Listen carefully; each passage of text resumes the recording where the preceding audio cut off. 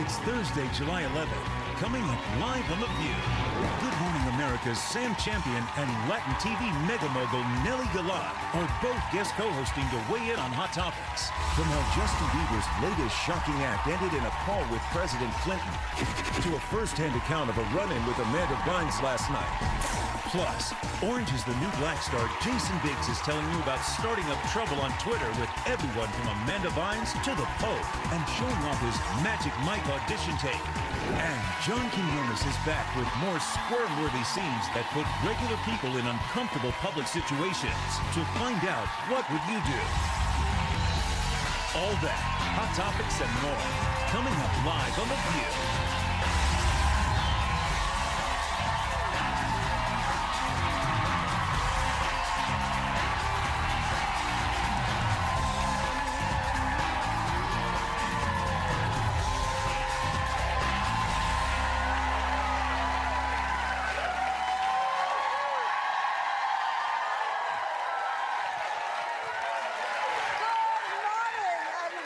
To The View. Well, you're the only one I totally recognize here.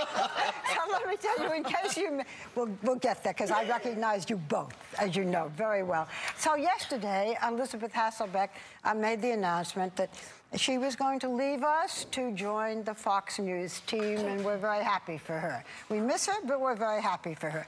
Whoopi and Sherry. We feel that way, too. We give her big applause. So Whoopi and Sherry both have the day off. Thank goodness you came in. They have other things to do today. However, we are blessed because we have two wonderful guest hosts today. We have Good Morning America anchor and ABC News weather editor. Now I know your full title. There you go, Sam Champion, who came in.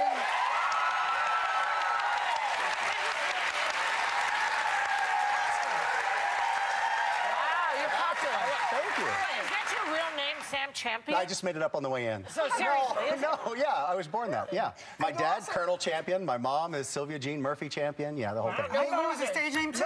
No. Yeah, so let me introduce you, Nely, because we're very pleased to have Nely Galan with us. And for those of you who may not know everything about Nely, but before I hear everything about you, I just want to tell everybody that the way you came in this morning was the way I liked you to look better. Just t-shirt and gym shorts. And shorts and flip-flops. That was quite a sight. Right? Howdy. I've known Barbara for 30 years now. I worked 30 years. We did. I can't believe that. But I can't believe it either because I was so young at the time. Anyway, we have Nely Galan with us. Tell people about you because you have an extraordinary story and I want people to know more about you. Well, first of all, I'm Latina, Barbara, and I have to do a shout out to all the Latinas in the audience. Yeah. And I'm from Cuba, emigrated to the United States when I was 5 years old, and I'm from New York, New Jersey.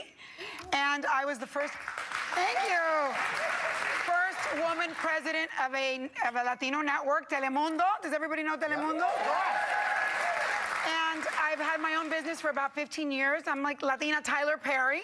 And many of you may know, I've done a lot of shows in Spanish and English, and you may know one of my shows, The Swan, the makeover show. Which you're bringing back. Which we're redeveloping with celebrities. We're redeveloping The Swan with celebrities. But I think the thing I'm the most proud of is that I just took 4 years off, and I went back to school, and I got a master's and doctorate in clinical psychology. So I'm a shrink. That's wonderful, but when you have such a successful career and you're going to bring back your reality show, what are you going to do with the master's degree and You know, I think it's important for many of us to take time off and to take a sabbatical and to grow. Right. You know, when my son said to me, Mom, why should I go to college? You've done so well and you didn't finish. Yeah. I thought, no, I think school is very important and it's very important for minorities.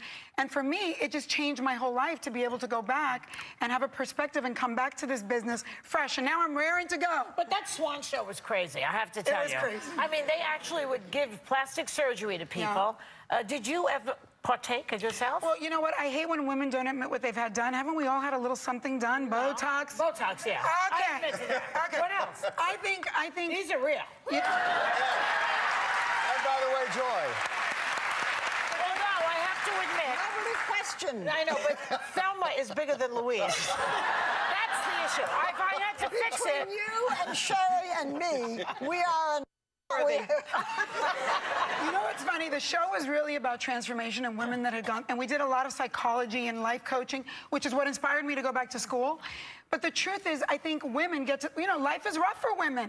We age, and, if you're a woman and men don't age? Well, we were talking about it before the show, and I think what you said to me makes such sense. Look, life is hard, and everybody works in all directions. You need to be happy inside to be happy to everybody else. So if there's a little something that you want to do that bothers you and you want to do it, go ahead and do it. At some point, there should be a moment where you say, this is enough. But what I love about you, and I've just become the biggest fan in about an hour of you. You are so positive, and you give people this incredible feeling that they can do and be anything. Right. But I love your slogan. You know what her slogan is? Don't buy shoes, buy buildings. I do. Yeah. That's what I tell women. Don't buy shoes, buy buildings.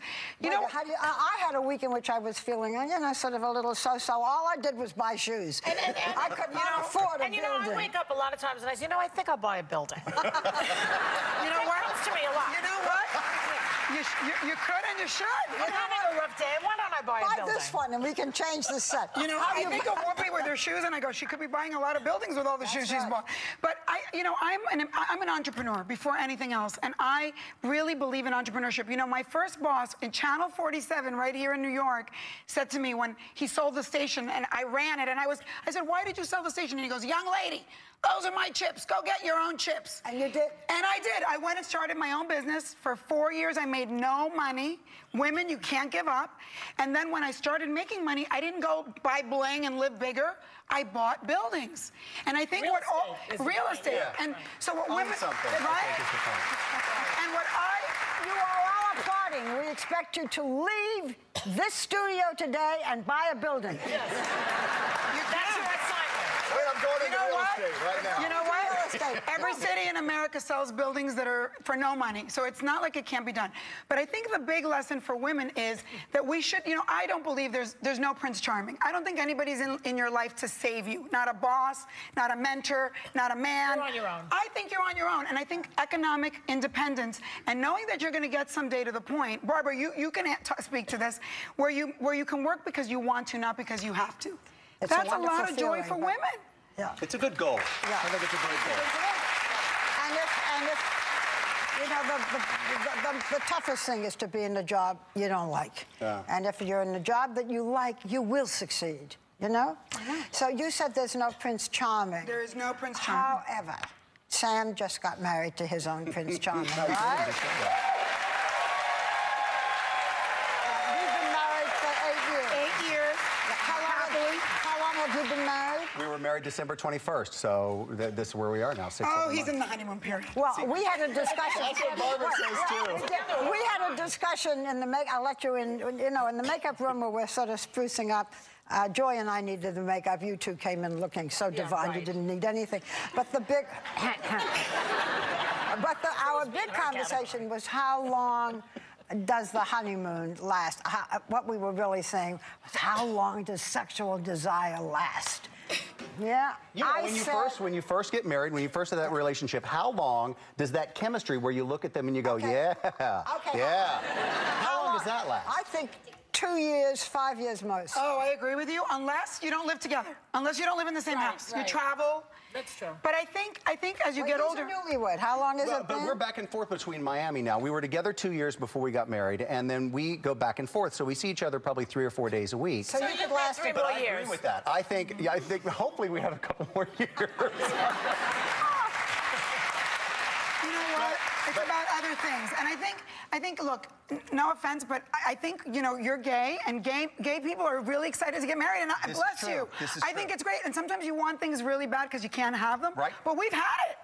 And we know what marriage is, right? So we think of it a little differently, and in a way, You're on your second? Second. Yeah. I got married. Happily, though. Happily. Second. I got married first when I was very young, and then I waited 30 years before I got married the second time. I don't blame 30 years. How's the sex? Listen, Barbara. Oh, well, he's a good cook, Okay. So let's poll the audience. How many do of the you... best we can. Let's put it that way. How many of you think that the sexual desire ends after 2 years? Clap. No, don't do that. Don't clap. 3 years. Very few. 4 years. Very few. I think it's better. I really think it's better when you don't put that expectation on the other person to make you happy.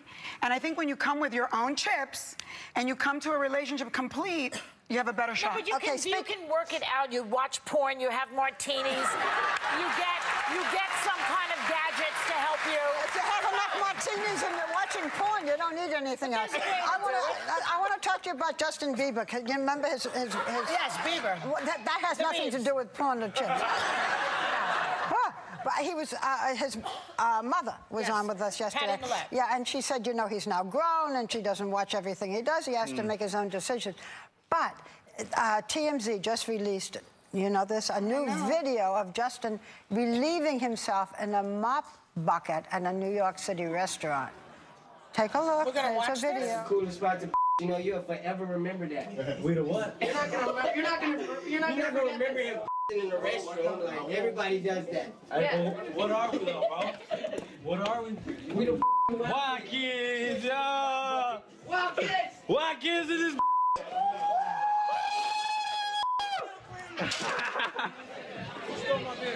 Well, it's a little hard to tell. Who's the perv in the back? Yeah, we don't know. But reportedly, he apologized to Bill Clinton because he had said something bad about Bill Clinton. This was very hard to tell. But he said something bad about Bill Clinton, and then he apologized to him. And if you want to know what happened after that and whether he heard from Bill Clinton, then you'll just have to stay with us. We'll be right back with more Hot Topics.